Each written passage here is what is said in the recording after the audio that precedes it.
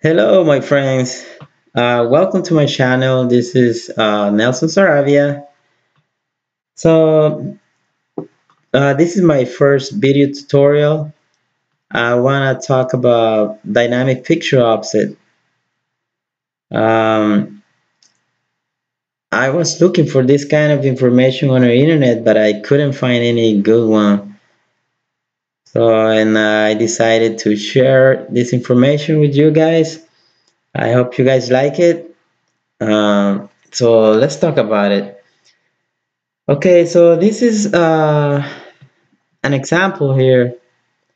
Let's say we're gonna program this part. So, you specify at what distance this part is located on the Z. So in this case, I have it at 2 inches above the center of rotary. So this is for um, a Mori Seiki NMV3000. This is the machine that we're gonna use in this case. It's for 5-axis machine. So I think maybe every manufacturer may have this feature, the dynamic fixture offset. So the variables that we're gonna use will change. It depends on the manufacturer of your machine. So, but in this case, we're gonna use the Mori Seiki NMV3000 5-axis. So we have this part here. It's located at 2 inches above the Z. So the first time you're gonna set this up on your 5-axis, it's gonna be pretty close to 2 inches, right? So everything's gonna work just fine. But let's say you break the setup and you wanna set it up again, and the next time you do it, it's not 2 inches anymore. Let's say it's 2.5, just an example. 2.5. So what are you gonna do?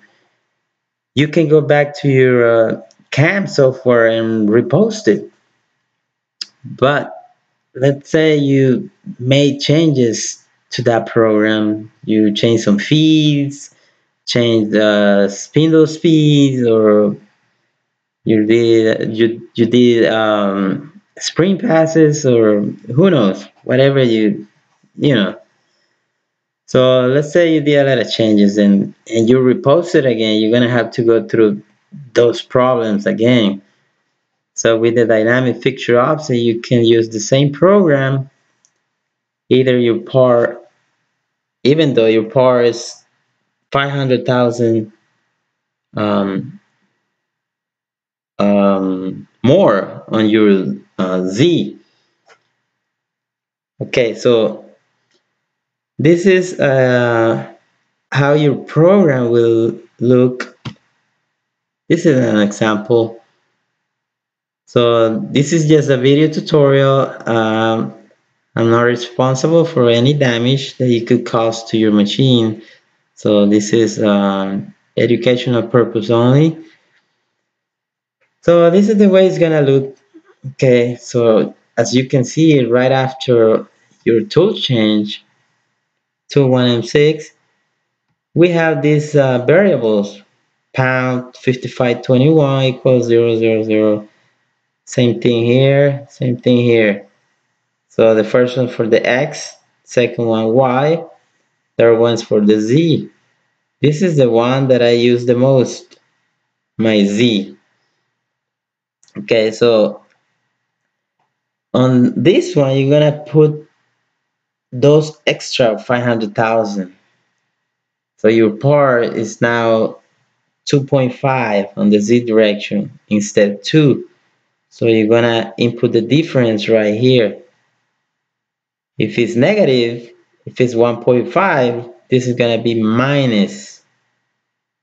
This will be minus 0.5, but in this case, let's say it's positive 500,000.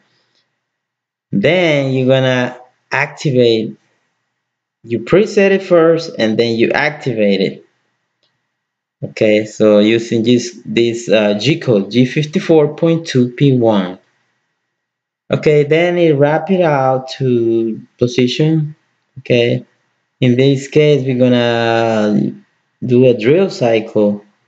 So right after it finish the drill cycle, it goes home, and then you put the same variables, but now we're gonna zero it out. We're gonna put everything back to zero, and then we're gonna cancel the dynamic fixture offset using G54.2P0.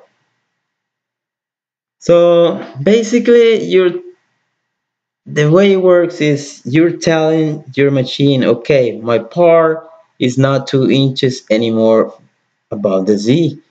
Now it's 2.5. That's just by doing this. That's what basically you're telling your machine. And it'll, so in this case, it'll go 2.616, right, to drill the first hole.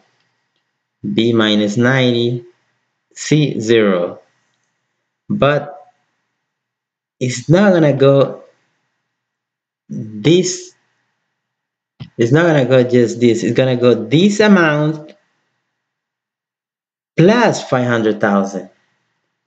And you might be asking yourself, okay, but you're saying it's 500,000 more on the Z. Why is gonna move also 500,000 on the X?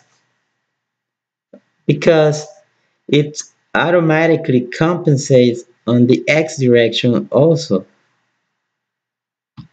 So you're telling your machine that is 500,000 more on the Z, but when it's going to drill the hole, your Z become X.